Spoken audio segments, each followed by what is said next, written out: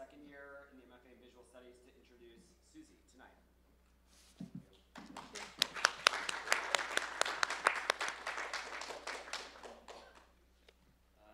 Good evening, and thank you for joining us tonight for the Visual Studies Visiting Artists Lecture Series.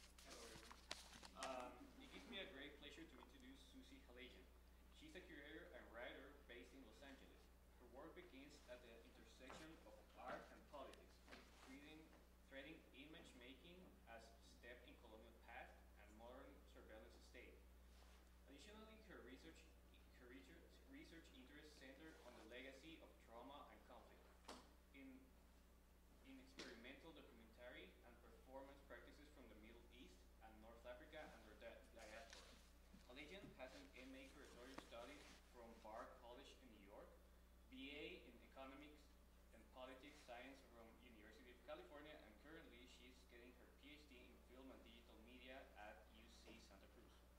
Halajian has curated exhibitions and programs in Los Angeles Contemporary Exhibitions, Hammer Museum, Human Resources LA, Los Angeles Contemporary Archive, Armory Center for Arts Pasadena, Sursock Museum at Beirut, Tanya Bonakdar Gallery in New York, and projects at the UK and Oslo. Her writing has been published in Art East, Bomb, Extra, Eyebrows, among others. In 2014, she received a curatorial research fellowship for the Andy Warhol Foundation for the Visual Arts. Recently, she was resident at Al-Sekal at Dubai, Al-Mahmad Foundation at Jerusalem, and Maritime in Beirut. In 2017, she was granted a creative capital from the Andy Warhol Foundation for writings, and in the 2018 and 19, is a curator in residence at Disjecta at Portland, Oregon. Without further ado, please join me to welcome Suzy Halajian.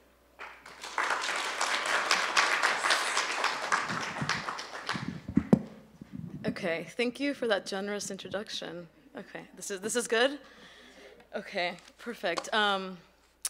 As you can tell from the title of the show, which Peter just mentioned, that I'm not one for brevity.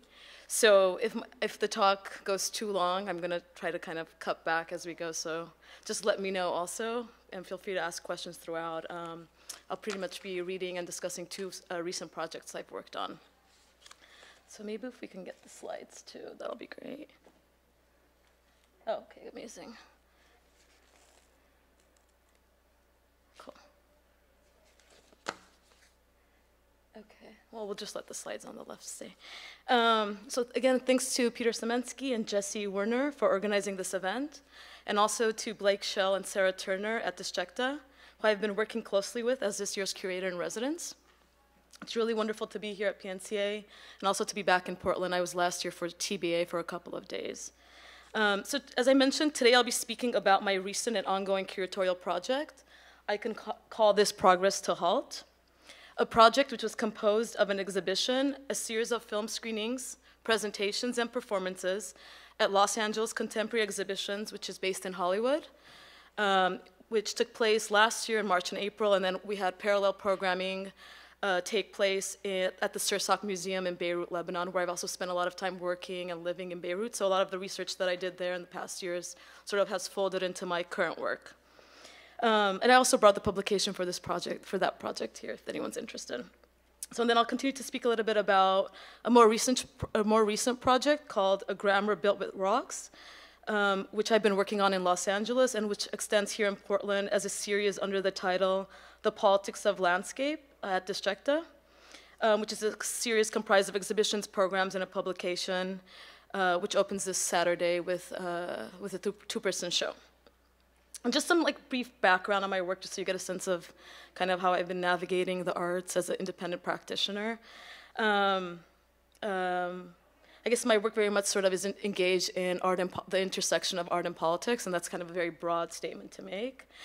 But very much thinking about sort of surveillance states, both within a Western canon, and also thinking about artistic practices that have taken on some of those ideals based in Arab countries, based in the Middle East, and sort of the diaspora. So again, a widespread diaspora.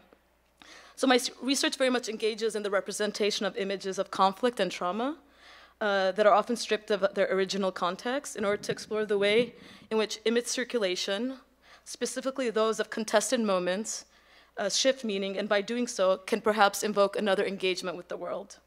Simultaneously, my practice is very much interested in the aesthetics of politics and protest by way of signifiers and performative gestures that oftentimes appropriate the media's sensationalist tendencies. My practice kind of very much, if I was to sort of ask some questions that I've been invested in over the years, which is very much going to carry this year at Disjecta, thinking about how artists' storytelling, narrative structures, and strategies of dislocation call into question the very idea of documentation, and by doing so, challenge the contested sites that surround the work.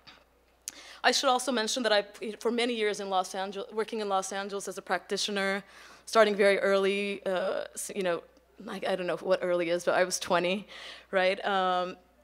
Started kind of working in a DIY collaborative sort of mode that kind of some of those intentions have, I feel like, navigated and still extended my practice now as things I hold very dearly in terms of not only like working with artists, but also engagements with spaces and sort of thinking about public projects that maybe aren't necessarily intertwined with like established institutions.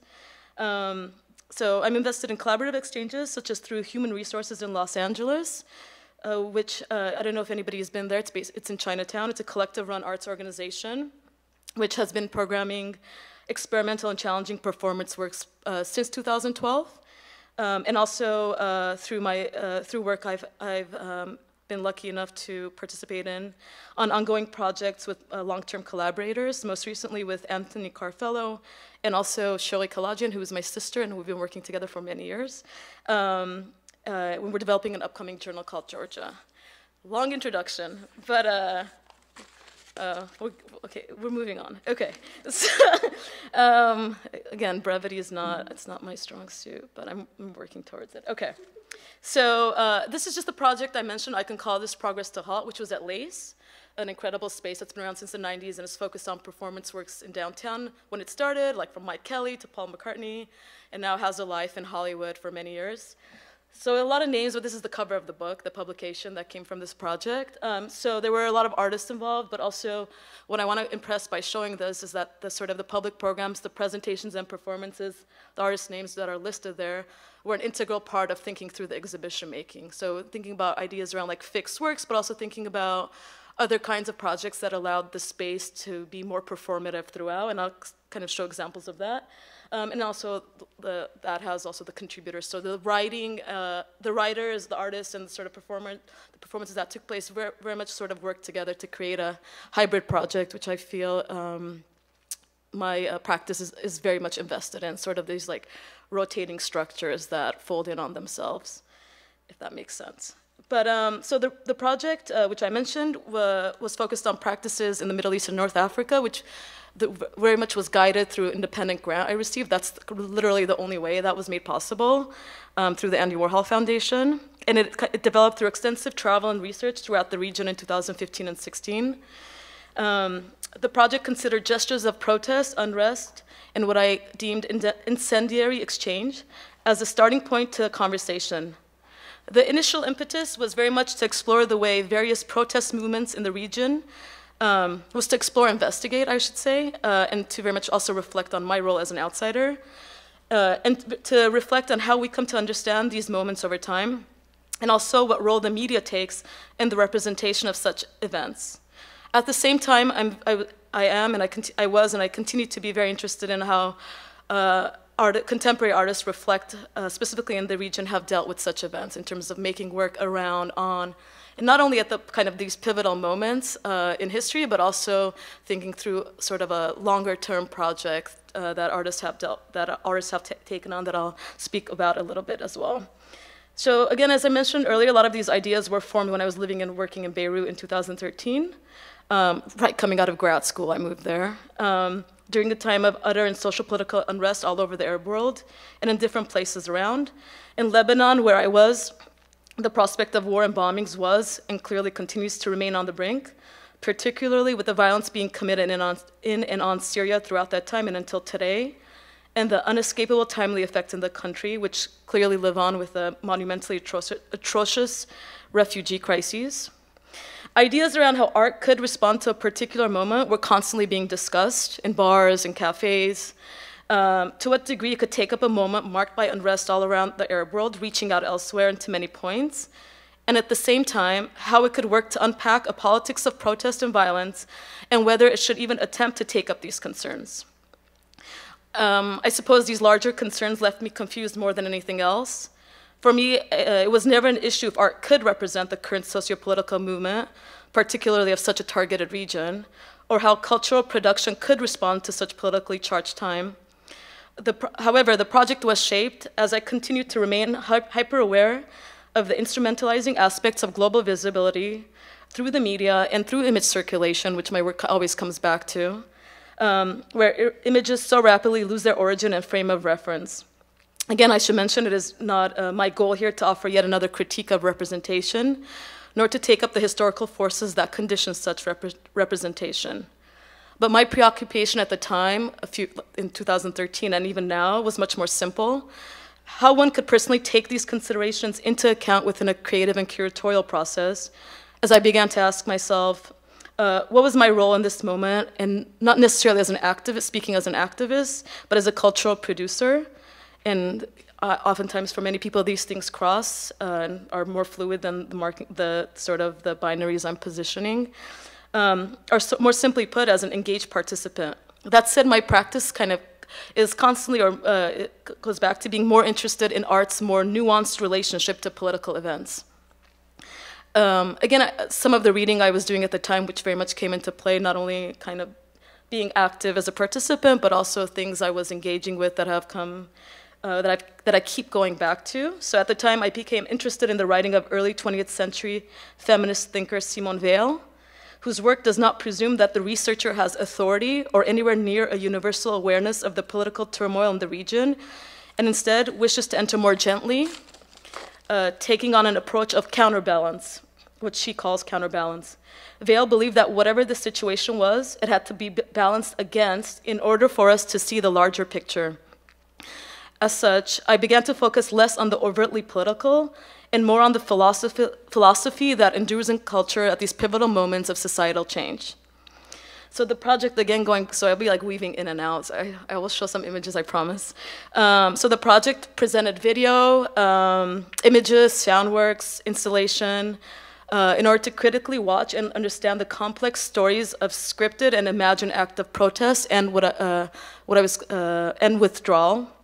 I took up various contexts and then reimagined them, such as the Watts riots in 1965, to protests in the suburbs of France in 2005, to everyday images of Gaza. The multimedia works and formats represented images of conflict and strife, stripped of their original or intended context. Considered together, they functioned more as dispersed, floating representations of contested moments that very much refused to stand fixed, and instead circulate and vehemently invoke another kind of engagement with the world. Maybe I already said this, but to repeat, if I'm repeating, the project did not situate itself in a single locale, and it very much pushed against that idea, like a single locale or center, or rather it considered a multiplicity of sites and temporalities through the layering of physical and imagined spaces, where timely topics can sidle in as wanted companions through the lens of the visual. So the works potentially allowed for viewers to create their own readings and interpretations from the various contexts, combined with what they already have seen or stored in their memory through media representation, and the traces of messages collected along the way. So this is kind of, as you walk into Lace, this is the first installation you would see. So on the left is the title, and then on the right is a work by Alejandro Cesarco. I'll only be speaking about a few of the works, but not to privilege some artists over the others, just, yeah, matter of time, right? So the project borrowed its title from the drawing of the words, "I Can Call This Progress to Halt," a work from Irene Anastas and Renee Gabri's long-term evolving collaboration called The Meaning of Everything, which is a manifestation of their research through a series of notes, questions, and diagrams that trace and map the questions they have shared over the course of their work and life. So here at Lace, as you'll see, the works reappeared in a kind of a delicate pencil drawing on the entrance, which was very much a collaboration with the artists. So we were, you know, they've done this work in different ways. It's never manifested it as a title on a wall, and which they were more than open to. And that was really exciting. A lot of the conversations obviously happened over Skype. Offering both so here at Lace, the words reappeared in a pencil on the entrance wall, offering both a suggestion and an assertion, depending on how the I can is read. However, I should also mention that the borrowing the I in the project title didn't necessarily forego the we that must be shared in the larger conversation, but rather was an attempt to maintain a crucial tension between building the we based in a community of resistance and the I that stems from the personal and the individual, raising questions around responsibility and organizing. So it felt very it felt imperative to have that as like a large drawing. You face that, you're kind of confronted by that when you walk in, okay, I keep doing that. And sort of you can take your own meaning from that, from the get-go. So again, the artist demanded that the artists in the project demanded that the notion of progress be called upon, rethought, and challenged, in particular, its capitalist logic of advancement. They asserted that the progress must be analyzed on an individual level as well as on a global context. So I'll show some just images. This was the installation, and I'll go through a few of the works as I speak through it. So on the left, Marwa Arsanios, whose work I'll say a few words about. And the blue image I'll speak about as well, by Rosalind Nashashibi. So, so this work by Jessica Kazrik, who developed this project for the show, who's based in Berlin and Beirut, I think now. At the time, she was in Beirut. Her new sculptural sound piece called upon the notion of progress directly and adamantly, a continuation of her work involving dances performed by scientists and engineers, as a computer circulated within the exhibition space. So every day this was powered on and off. And during the gallery hours, the computer, which was on a Roomba, was free to sort of roam around in the space, right? And obviously, okay, so along the way, it collected dust, which was collected and which was used in a later work of Jessica's. And so the computer, the sound, "I don't want to teach the army," was repeatedly voiced aloud, while its screen showed that of another computer being deghost, a moving object in protest affected by a human voice, what the artist deemed a command line that is being performed. I mean, I guess you can tell there was a lot of issues with this work. Okay, so within the exhibition, what I called a flexible viewing space was conceived, which transformed the gallery into a site constantly in flux, attempting to perhaps replicate the aesthetic strategies employed by many of the participating artists. So within the space, which was kind of a space in transition, 6 different artists' videos were screened en loop weekly, and the artists range from artists in Los Angeles to Jalal Toufiq, who's an artist based in Lebanon. So they were screened weekly within this area, and this area also became a space where various presentations, lecture performances, and workshops were held. So it was a very program-heavy, intensive exhibition, but in a way it was very much thinking about how works that are kind of fixed or installed within a space can perform with works that are sort of have a more liveness or performativity or are obviously time-based at the same time. So in a way, these works transformed the gallery bi-weekly, and I mentioned this example with the space more so to point to the way that my practice oftentimes imagines an exhibition engaging with a programming that challenges a static gallery, and instead produces an installation that is in itself performative. So this is boring, but I won't go through the schedule. So every week, literally, the gallery was changing in not only works, but also in terms of sort of the content and dynamics that were being produced. So Khalil Huffman, who's a Los Angeles-based artist, was the 3rd week. Subversive Film is a collective based in Palestine. They were the last week.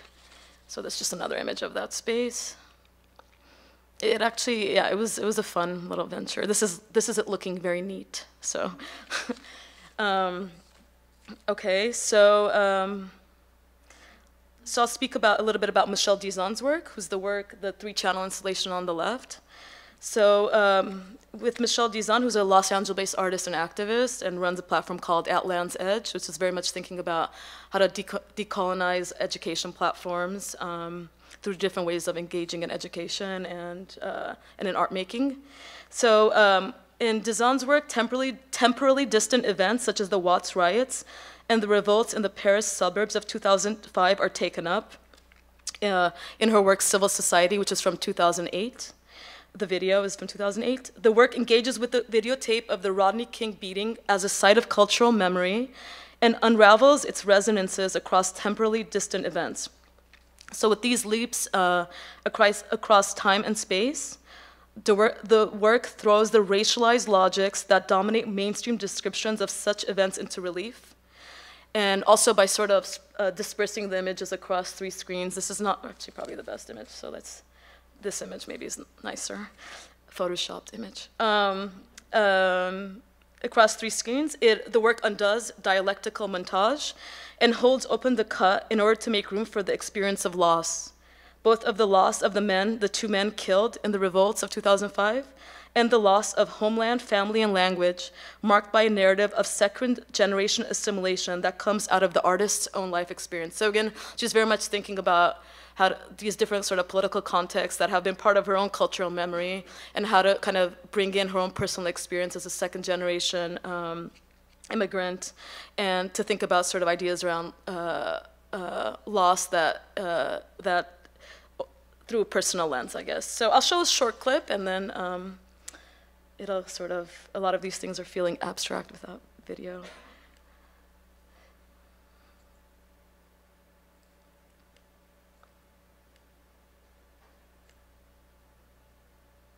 Ooh. Okay, let's do that. So I'm just gonna move kind of to the middle, but hopefully it doesn't lose its, so so it'll be like 4 minutes, something like that. So imagine this on 3 screens, obviously. Riots that take place in all those countries that are so far from our own cultural and political framework. We're not supposed to relate to them. And especially not to the riots that took place and that are ongoing now through a civil war in the Palestinian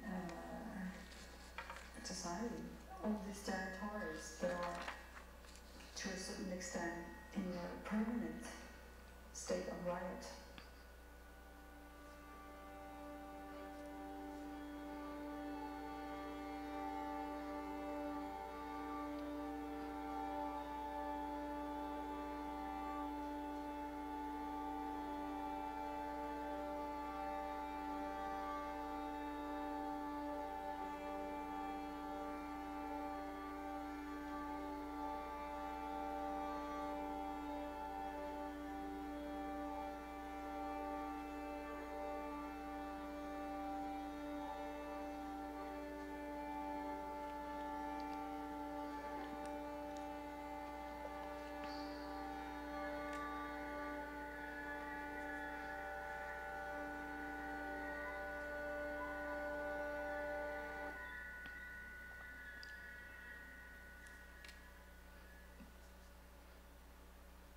Fire is a way, of course it's supposed to be a way of purification, but I would say that in that case it wasn't that much about purification than about contamination. There are all kinds of, when you would see all these cars burned in all spots in the suburbs, it was a way also to express the fact that they were maybe proposing a new scenario for those neighborhoods, and they were not going to internalize the suffering, internalize the despair, and let it destroy themselves from the inside, and they were going to show it, and it was going to be a national show, well, even an international show.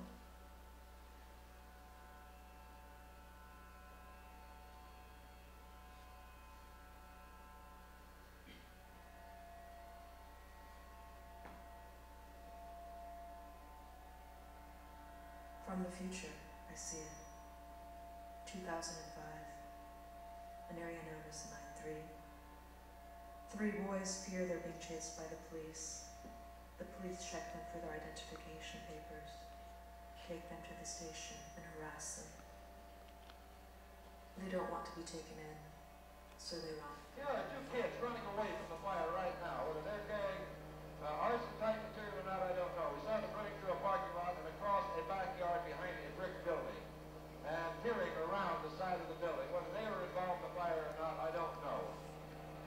If there is a police unit in the area, if the command post has our picture, I would check the parking lot next door to the National Dollar Store for 3... From the future, I see it. They run into a power station. Everywhere there are signs posted. Enter and risk death. They hide. Soon, a blackout. The darkest silence. Too close to an open circuit, and 2 boys are dead.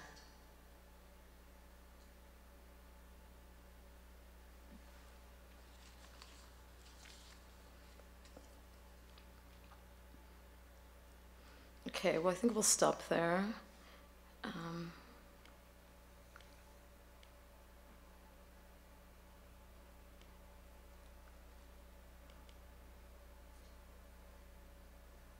Okay, so full screen, where are you? Okay, cool.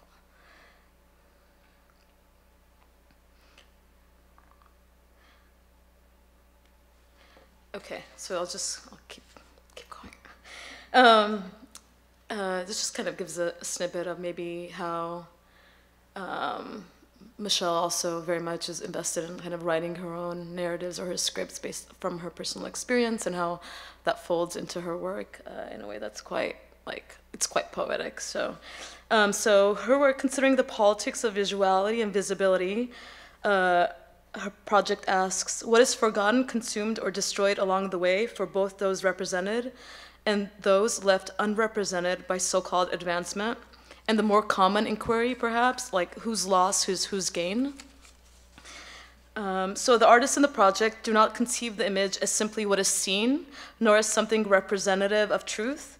Rather, images are made up of a particular convergence of histories, subjects, discourses, connections, and their complex relationships to one another. The artists reuse and reframe documents, facts, and found footage to narrate their stories. The works very much put forth objections to simplistic understanding of representation, disorienting viewers to question the construction of their own subjectivity and the constructed nature of cultural forms in order to perhaps problematize their participation in political identification. So very much understanding of this material is framed as malleable, as images are deemed full of holes, partial, and as active producers rather than sites of knowledge. So I'll say a few words about Rosalind Nashashibi's work, which is the work on the right, an artist who I've been lucky enough to work with on a few occasions. Liverpool-based Rosalind Nashashibi's video work, Electrical Gaza, presents everyday scenes of Gaza starting and ending with images of the Rafah crossing between there and Egypt. Common occurrences such as men singing in a room, taxis, maneuvering horses, being washed in the sea, are captured, very much challenging expected notions of a war-torn locale. The montage scenes shot prior to Israel's assault on Gaza in 2014 are even more charged in the work by the intermittent musical score and the transitions from animation to reality interspersed throughout. Nashashibi's experimental documentary format dissects reality rather than attempting to represent one version of it. And I can't remember where I read this, probably in an interview with her, but she has stated that she wishes to portray the place as she saw it, but also to find a way to show something of its nature as an alternative universe. So again, a lot of the works are sort of going back to this like other world, this maybe perhaps not necessarily grounded in reality, but this sort of imagined space, the space in between that can't necessarily be captured, doesn't exist, or doesn't exist yet. So I'll show a short clip of her work, which I have actually the video of, so it'll be full screen.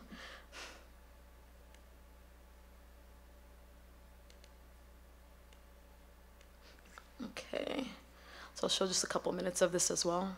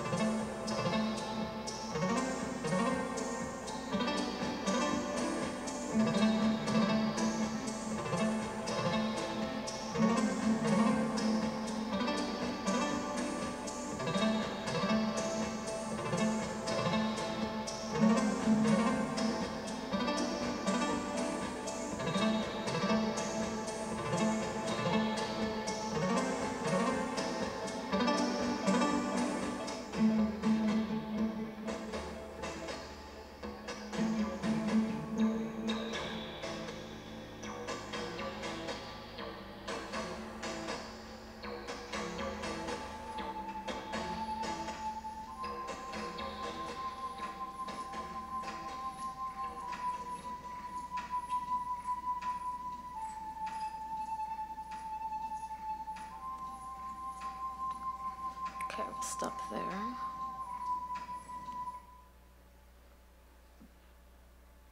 The sound is pretty incredible in that work. Okay. Oh, okay. Okay, everyone's still with me? Okay, great. Just to sort of build on that, so utilizing such disruptive strategies, the artists call for a halt, going back to the title. Sort of this interruption provides the space necessary to reflect on constructions of political and social inequities that are pushing against sort of ideas around that form a status quo or a normalizing structure. They further uphold the agency of the individual and the collective act to challenge notions of progress that are subsumed within a neoliberal and colonial agenda. So I'll just kind of, another artist, Shadi Habib Allah, who was just in Los Angeles, actually. His video work, Daga, leads us into, from 2016, leads us into unknown territories where a group of armed Bedouins follow the unruly laws of the desert, where rules pretty much have a completely different order. The codes that are communicated in the territory and the work are beyond a viewer's knowledge, but appear perfectly legible to the smugglers who remain invisible, yet disciplined in their communication tactics. Sort of, the work presents, which I won't show this work, so the work presents a covert exchange outside of bounds through the undecipherable shots, pushing against what is acceptable or even tangible. It points to a space that very much operates outside of a known or visible political and economic reality, as the Bedouins in the work tactically evade military patrols while remaining underground. Okay. So we also witness declarations of love and desire, both political and gendered, in a shared public space through New York-based Sharon Hayes' video work, I Didn't Know I Loved You, from 2009, developed in collaboration with participants from Istanbul who engaged in a range of emotionally charged public speech acts in the heavily trafficked space of Istiklal Avenue, probably butchering that. So again, very much the work, even though it was dealing, the show, which was very much dealing with these sort of like charged moments and sort of moments of like unrest and underground exchange, also was thinking also like what kind of love and desire emerges during that time, right? Through these sorts of like exchanges maybe that can't be quantified or defined. What can desire look like, and what can different kinds of love and loss at the same time look like and be represented as. Similar to Sharon Hayes' interest, the project attempted to embody a self-reflexivity, considering how texts, words, images, and sounds are subsumed by a variety of political struggles in various localities, all directly tied to ideology. I have a clip of this, but I won't show it. We'll go to the next one. Okay, so the work I pointed to earlier, Marwa Arsanios' work, who I've also had the opportunity to work with on a number of occasions. And funnily enough, when I moved to Lebanon, we were roommates. I didn't know she was I didn't know her work. I didn't know she was an artist, but sort of that so we lived together for a year, and then only after a couple of years we started sort of exchanging about exhibitions and projects and collaborating many years later. And she, at the time in Lebanon, she was running this incredible like project space called 98 Weeks. So it was also a very gathering space where a lot of people hung out during this time, which I believe doesn't have like a physical space anymore. So advancement is also considered through the labor of the dancer's body. In Marwa Arsanios' video, Olga's Notes, All Those Restless Bodies, from 2015. Through dance, the work narrates a story composed of collected notes written while reading Al Hilal magazine, which is an Egyptian publication from the 1960s, which was quite popular then, and thinking about the disciplined body and the building of nation states. So very much thinking through that connection of the laboring body. Arsanios considers the history of President Nasser's modernization program and the new ballet school that opened in Cairo in 1963, with the goal of creating a better trained body for the country. Weaving three different kinds of dances, ballet, modern, and pole dancing, the artist's voice narrates the relationship between the exploitation and the body's position of labor as molded by its constant training. So I will show a short clip of this.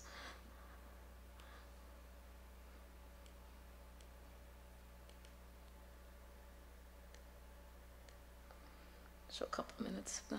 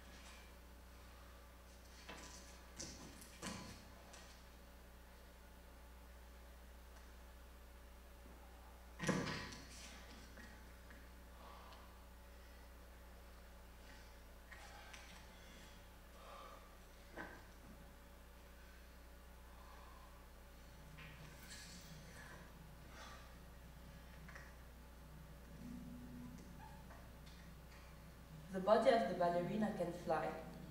It learned to fly. After certain conditioning, it can do the jump in the air and fly.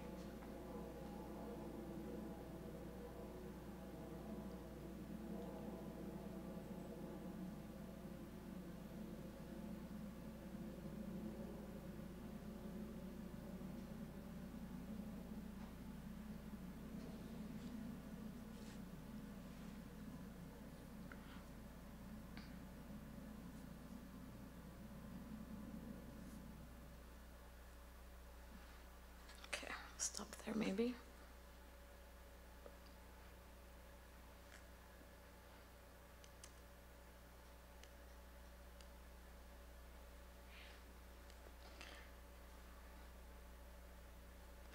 Okay. We have 15 more minutes. Okay, good. Okay, so I'm always nervous about time.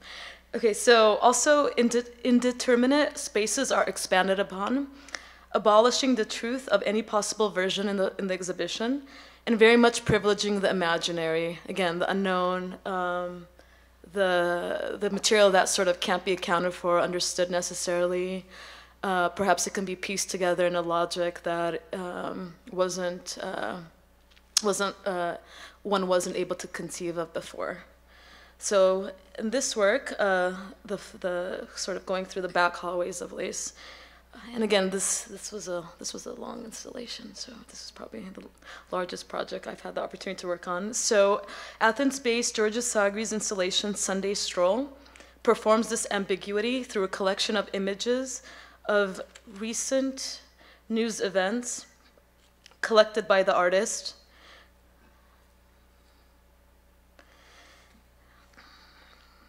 Reordering and changing them throughout the show. So Georgia actually gave a script for the gallery attendants to kind of take some liberty with shifting and changing the images that are in the exhibition throughout the run. So they got a folder of images, and images were swapped out as things progressed. So it, again, became a space that was changing.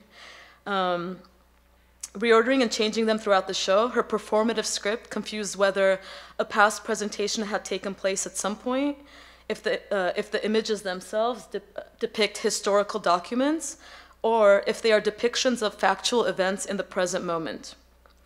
Sagri is very much invested in the experience of reinterpreting events repeatedly to reveal things that cannot be communicated, following the logic of theorist Gilles Deleuze, stating, one oustes because one repeats. Repetition allows for new meanings to be created by eliminating what is retained in one's memory, not necessarily to bring the story forward, but because the story is too harrowing to be communicated otherwise.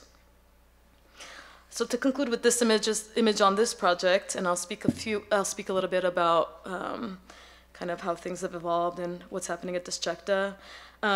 So by deconstructing the images and their movement, the project potentially allowed for productive and ever-shifting layering of material that leaves the viewer witness to the performative gestures, symbols, and sounds, now very much removed from the events from which they originated, offering material for another reality, perhaps a life that could be lived in another way. And just, so this is kind of a close-up again, so like, from an image that was called from a newspaper in Greece to sort of protests happening in Russia. So very much, she gathered this material over Sundays from various different kinds of like material, from scrolling through things, perusing things online, to things she had in her studio, to something maybe somebody delivered. So again, this is just kind of the different projects that happen throughout. The performances and screenings and talks that happened throughout the 2 months. So this was the opening performance with Candace Williams and Josh Johnson. I was trying to find a clip and it's like nowhere to be found, but it was a pretty wonderful performance. And Dylan Mira, who I've had the opportunity to work with on this workshop, Alace, who I'll be working with Disjecta on the second show here as well.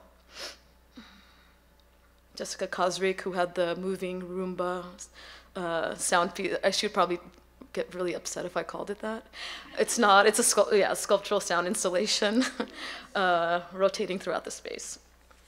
Okay, so this will be a bit shorter, or maybe I won't go through all of it, but I'll say a few words how things have shifted. So this was kind of like project I talked about was like a project from 2016, and like it was installed in 2017, but very much was like end of 15, 16, and 17. So again, I'm very much interested in working on projects that aren't discrete, right, but that sort of build on themselves over time, whether through the exhibition formats or publications or sort of writing, very much thinking about different mediums and formats that can sort of produce content around a certain research topic or a set of research questions that oftentimes kind of shifts or evolves as I'm working on something. So kind of like interested in a kind of, even though it happens to be an active moment, I'm very much interested in slower burn in terms of thinking through a certain set of questions. And again, that project very much, a lot of the questions there relay into this project, what's happening now at Disjecta as well. So, so speaking a little bit about this, a grammar built with rocks. So during the summer of 2017, I expanded some of this work, which we just talked about, or I talked about, towards a new direction, which predominantly shifted during a 1-month-long residency I participated in a small town in the south of Lebanon called Jazin. So it was a small village. And again, somebody I had worked with in Beirut in 2013 ran this residency, so she emailed me, so it kind of happened very naturally, and it kind of it was a yeah, it was a very important moment at the same time. So my time there allowed me to better understand the ecological politics of Lebanon and more widely by starting from a local context in order to rethink water and its flows as both impenetrable and penetrable. Myself and the 5 other residents at that time worked together to consider how and to what effects water contaminates the surfaces, paths, and channels it comes into contact with, and whether it is a fundamental resource for survival and a basic human right, or perhaps managed as a privileged supply and reserved for a select group or community. Okay. During this time, I also took the time to research artistic practices that engage with ecological politics and its implications on sustainability by situating the discourse in Western histories of gender and race-based oppression and discrimination, which is the research I'm taking on now. So as an extension of this, I'm currently developing a curatorial series at Disjecta, which had its first iteration in Los Angeles this fall. In LA, the project entitled A Grammar Built with Rocks, which was curated with Suzy Halajian, who I mentioned earlier as a long-term collaborator, presents artistic practices that trace the racialized and gendered relationship between bodies and land and question narratives of socio-ecological crises that contribute to the displacement and erasure of people and collective formations. The project was presented at Human Resources, where I'm currently involved with programming and fundraising. It's very much run as a volunteer organization, so it's 8 of us that are super active, and we're very much kind of taking on duties as we go, and we do it off hours in between other things. But this was definitely not off hours at that time. But and the second part of the project is currently on view at One Archives at USC, the University of Southern California's libraries.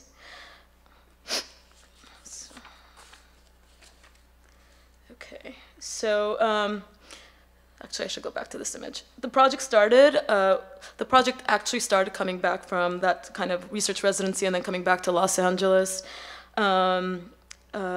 with research into the 1950s history of Chavez Ravines evictions, which was directed very much through our research at the archives at USC, and soon expanded with the following set of questions, which very much extend to the series that I'm working on at Disjecta. So how does unearthing soil, sediments, remnants, and buried life forms open up space for concealed voices and histories, and by doing so, reveal interconnected systems of violence on people and place? So these are just like broader questions that form the propositions. What does thinking geography relationally rather than territorially look like?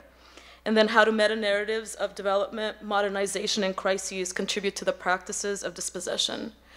So again, it's kind of the questions that were being raised in the first project. There's a lot of overlap, as you'll see, in terms of sort of top themes and sort of maybe approaches to some of these materials. Often artists who are working research-based, artists who are working within the archive, artists who are interested in experimental documentary formats and performance practices. So I'm not sure how many of you are familiar with sort of what took place in Chavez Ravine in the 50s, but the evictions in the battle refers to a controversy where the government in Los Angeles surrounding the government acquisition of land largely owned by Mexican Americans in LA over approximately 10 years, so from like 1951 to 1961. The result was the removal of an entire population of Chavez Ravine from the land on which Dodger Stadium stands today, which was constructed at that time. The majority of land was acquired to make room at the time for proposed public housing, though the plan that had been advanced as politically progressive and had resulted in the removal of the landowners of the area was soon abandoned after passage of a public referendum prohibiting the proposal, and then also at the same time a super conservative mayor was elected in LA. So very much it was, the set of questions very much emerged from the research into the archives. So Chavez Ravine became sort of like a grounding force, or like a set of questions that emerged from there that later sort of redirected the project. So in the exhibition space, I mean, what you would see would be one image from this. So this is coming from the USC archives. This is an image of one of many landowners, right, being like forcefully evicted out. But in a way, the texts that we're hoping to produce later, we're asking writers to also think through some of the histories of that area. So the exhibition, A Grammar Built with Rocks, appropriates its title from Martinican writer and poet Edouard Glissant's writings, specifically Poetic Intention from 1969, as it looks to the way in which the landscape contains, unfolds, and narrates its own history. It searches for traceable fissures within these contested sites as an aftermath of violence and altering states of upheaval. The project very much aims to think with the land, both materially and relationally, in order to unpack and historicize notions of waste, toxicity, which is something I'm thinking a lot through now, and contamination as they relate to the politics of access, property, and land allotment. So these are just kind of, again, there's too much to go into, but I'll just show some images to kind of get a sense of how the installation came up. So, okay, so the exhibition at Human Resources considered the material, psychic, and social relations that constitute place as a site of knowledge production, as well as the below. So what we were thinking about, sort of like below the ground and below the surface, as emblematic of both resistance and retreat. Together, the works expose the violence inherent in geographic processes of territorialization, privatization, and urban renewal, in order to offer artistic methodologies that surface buried histories and reorient practices to understand land as a bearer of relationships, resilience, and memory. So again, the exhibition was very much thinking through artistic practices that are thinking through documentation, performance, and archival practices, things that kind of interest of mine that kind of keep coming back through different exhibitions, or that I keep going towards in different exhibitions and projects.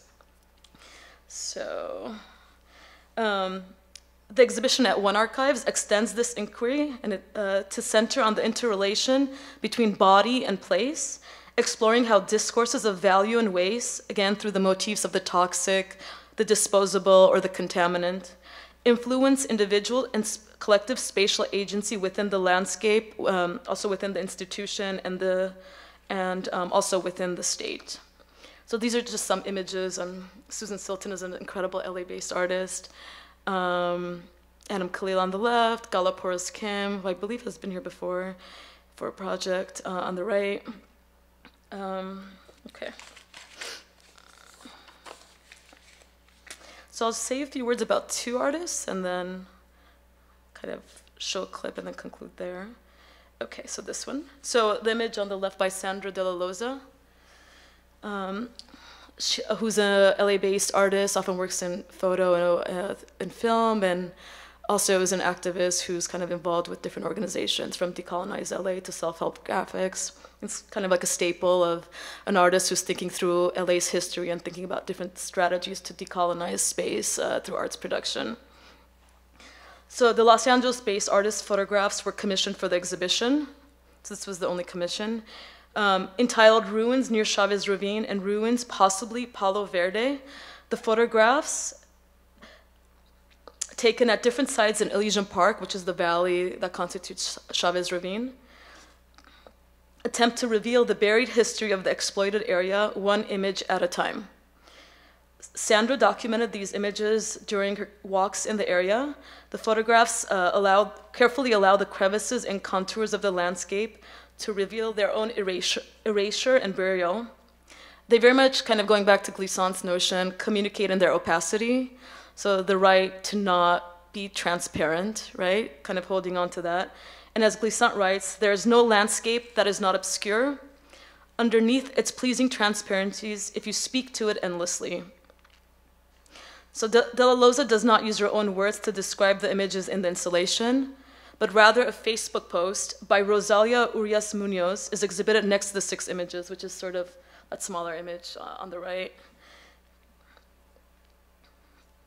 In the post, Munoz uses a personal story to describe the Arechiga family's eviction in the Chavez Ravine battle, the relationship between Sandra and the Munoz who posted the Facebook entry, whatever it's called, this post, right, is never articulated, although we do see that Melissa M. Arechiga has liked the post at some point.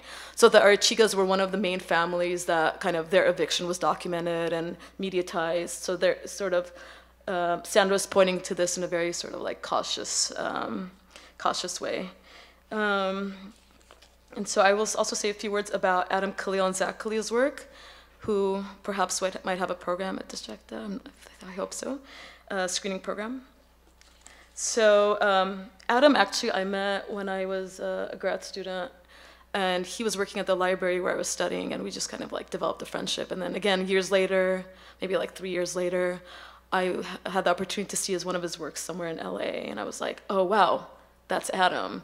So just to say, like, a lot of these sort of relationships with these artists have happened through meetings that maybe like cross time over a couple of years, kind of running into their work and kind of being really excited by something that I've seen and then going back and continuing a conversation. So Adam is based in New York, for example. Okay, so their work, so Adam and Zach, they're brothers who collaborate a lot, and they work with Jackson Pollis as well, who's more of an academic. So their work, The Violence of a Civilization Without Secrets from 2007, investigates the recent court case that decided the fate of the prehistoric Kennewick Man, which was found in Washington State. So just to give some context to their project, which is a long-term project, the discovery of the skull, which forensic scientists incorrectly believed to have distinctly European features, led to a huge controversy. Nationalists took this as an opportunity to lay a claim for their rightful ownership of the Americas, an opportunity to lay stronger foundations and propagate deeper roots. But at the same time, the local natives in the region called for an immediate like reburial of the bones. So went to court, and ultimately the skull was reburied in 2007. So again, I'll skip over some parts, but the film is very much, again, going back to Glissant, a call for opacity around the knowledge acquired from these indigenous materials that land in museums or different kinds of institutional spaces and artifacts. The information also called later and capitalized upon from these materials, as well as institutions' museological processes of acquisition, often determined by very prescribed legal processes. Okay, almost there. Okay, so just some images, give context. This is two works by Colleen Smith, which was Upstairs of Human Resources, remote viewing on the left and grid on the right. And again, I mean, what I didn't mention in the Chauvins Review area was that before it became Dodger Stadium, the school was buried in the land, actually. And the reason why, so there's that history, and then Colleen Smith's work, which isn't dealing with Chavez Ravine's history, but she sets up a space in San Diego where she literally constructs a school and then buries it. So that's the work on the left, obviously, but it's a very powerful work. But she also went back later and took those materials and discarded of them, very much like aware of the kind of what was becoming of that school. But and she wasn't aware of the history then, but we ended up kind of organizing a conversation with her and another LA historian. So those questions came up through sort of ideas around art making, which was super interesting. And then the show ended with a work by Regina Jose Galindo. And then the second part of the show was at USC. These are just some images again. Marwa Arsanios' drawings, who I showed the video of Olga's Knows the Dance work. So again, just to say, a lot of the times, like, I'm also very much invested in kind of building relationship with artists that take, like, over years, right? Like, being reintroduced to artists and kind of continuing with studio visits and kind of being part of the conversation with them. That's something that I'm really interested in general. Okay, so just some images, and I'll show one clip. So this is at the archives. You can imagine all the hurdles of doing an exhibition where sensitive material. So this is a work by Park MacArthur, Shannon Ebner, Pauline Baudry and Renaud Lawrence, Toxic. So I'll speak about this work. So, okay, so their work was a film installation called Toxic, very much thinking about ideas around like toxic states and toxic bodies. So the project drew on the artist's ongoing interest in the theater of the ridiculous, performances by Jack Smith, scripts and films by Ronald Tavel in the late 1960s New York, which formulated an outrageous critique of capitalism and the normalization of bodies. In the work, the artists worked in close collaboration with actors in a performative exploration of notions around the toxic and toxicity and contamination. It's like who and what has the power to determine a body or a space as toxic. So the work revisits documents from the past, photographs and films, searching history for erased or illegible queer moments. It presents corpora capable not only of traveling across epochs, but also of imagining links, between those epochs, so foreshadowing the possibility of a queer future. The artists state about the work, the discourse on toxicity installs violent hierarchies between normal and non-normal bodies, between able bodies and non-able bodies, between us and strangers, middle-class bodies and working-class bodies. And what happens if another technology and its history, such as the film camera and images, instead of chemical substances, is focused from a perspective of toxicity? And I'll show a short clip of this work. I mean, the reason why also we were really interested in showing it at One Archives is that it has the largest collection of like LGBT materials. So archives that span, I can't remember the number, but so in a way it felt, not only was our research at USC partially with Chavez Ravines history, but it felt really important to sort of think through specifically this work, the reason why we proposed it at One, because of the way it's rethinking sort of our relationship to specific kinds of labeled or non-normative bodies. Okay.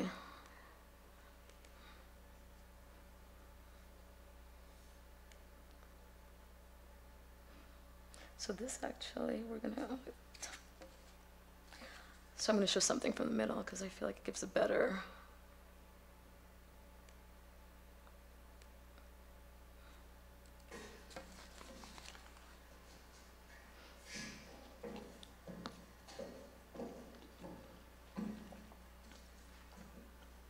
Estrogen,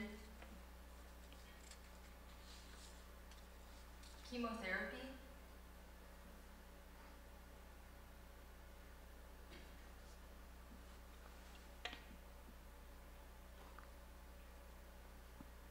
ecstasy,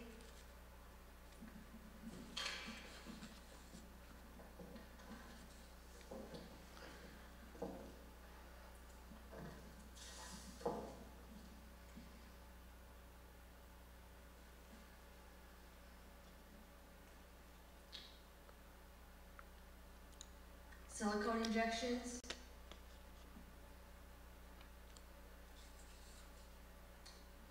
mushrooms,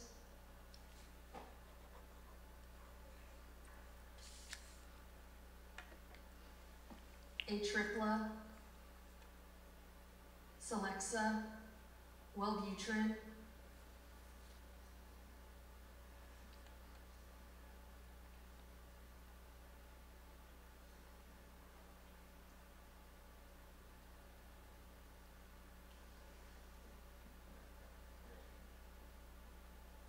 the Great Pacific Plastic Patch, radioactivity crossing national borders, hydraulic fracking,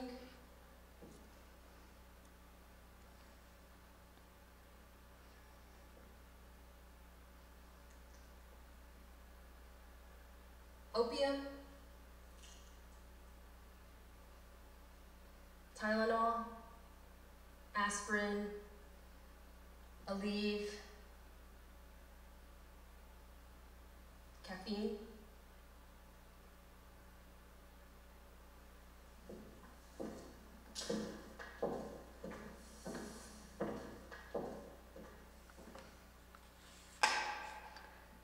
Okay, unfortunately I'll stop there. But maybe, well, no, I have to show images because I was gonna say I could run it, but I don't want to do a disservice to the work. Okay, so, okay, I keep forgetting, like, it's incredible, right? Okay, so just quick images of that, and then, so these are just, this was used in the promotion, and the vitrine of images of individuals from the 1890s in France who were sort of like deemed other or were persecuted for different reasons. So I showed that. And then this was an opening performance by Dorian Wood, who's an incredible LA-based performer, the clip of which I won't show. But okay, so at Disjecta, I plan to extend these inquiries further into a series of exhibitions and programs that will very much build upon the other, expanding the dialogue throughout the season. And through a presentation of diverse research-based projects, the works will present counter-perspectives from various contexts to politicized instances of land use and development, which we'll be exploring on Saturday with Carolina Caicedo and Sky Hopinka's works. The projects will, similarly to A Grammar Built with Rocks, will continue to interrogate the following question: how can the experimental documentary format grant these artists the ability to engage with people and speak both with and through their struggles and resistance movements? The program is invested in offering multiple perspectives on the ecological histories of marginalized and disenfranchised communities in order to gather nuanced and situated understandings of the natural world, but also of artificiality, of territory, and the bordering and appropriation of space. So, and also again, similar to both of those projects, an intersectional lens of gender and race politics will serve as a key thread throughout the works in order to draw important connections between the material and social dimensions of environmental issues and to investigate what radical ecology can possibly contribute to today's urgent discussions around ecological destruction. Okay, thank you. Thank you, yeah.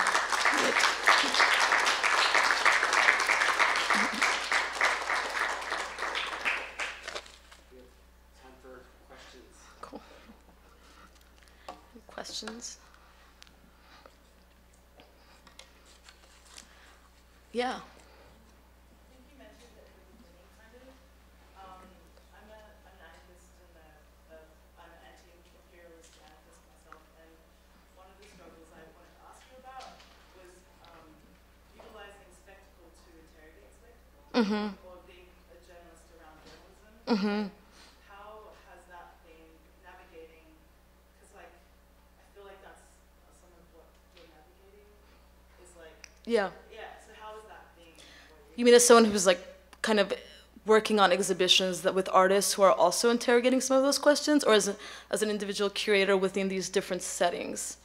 More like toying with the ideas of like how do you depict the depiction of post-traumatic landscapes or trauma to bodies without depicting them, or if you do, yeah. How do you interrogate the way they're depicted without also redoing it? Yeah. Yeah, I mean, I think like what I would kind of, okay, I think that's a really good question. I guess what I'm really invested in is never having a strong fixed position about any of these spaces or artists or their works or their context that they're interrogating. So kind of very much approaching these works as somebody who's first coming from an outsider perspective, obviously has their own history, has their own trauma, has their own reflections. But sort of entering these projects, I guess kind of what I was talking about when I mentioned Simone Weil's project, kind of using very much sort of accepting the fact that the researcher or the individual doesn't have the full scope or the full knowledge of an area of a space, right? And we're also working as cultural producers in a very specific climate, right? I'm working in institutions. Like I'm not, I'm not claiming in any way to have an activist agenda outside of that, which I think is also a shortcoming of my work, which I've been thinking a lot about, like how to actually start kind of how one can be able to do both, but that doesn't necessarily have to come into the work.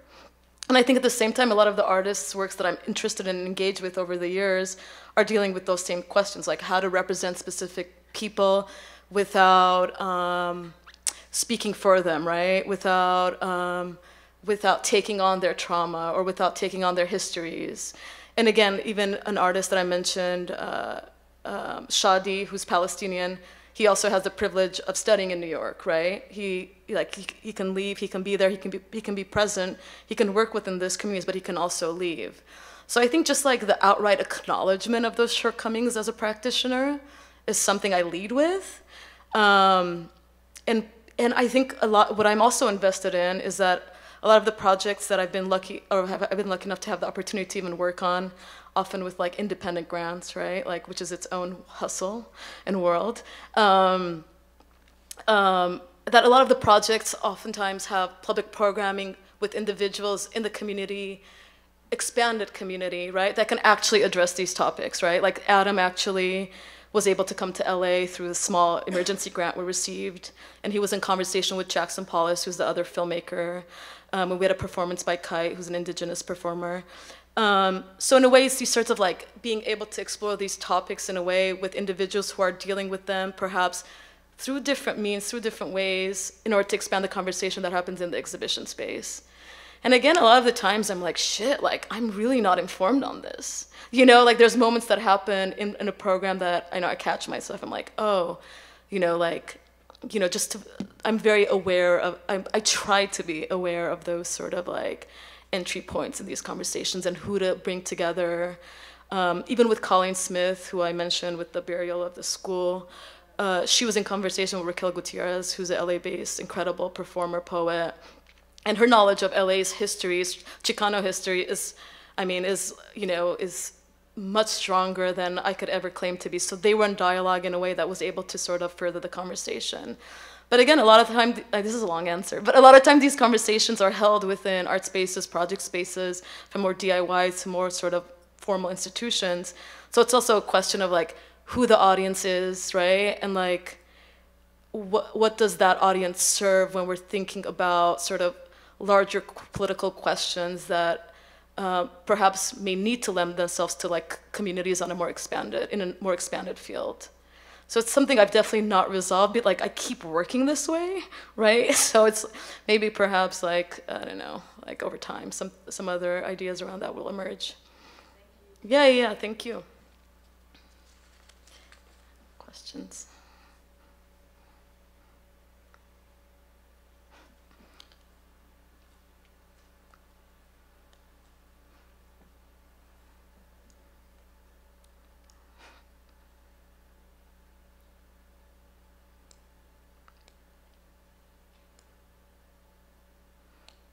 Anybody else? No? Okay.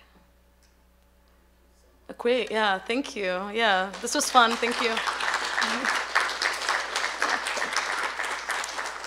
And I look forward to the studio visits tomorrow and Saturday. I don't know if any of you are in the room, but I'm really looking forward to that.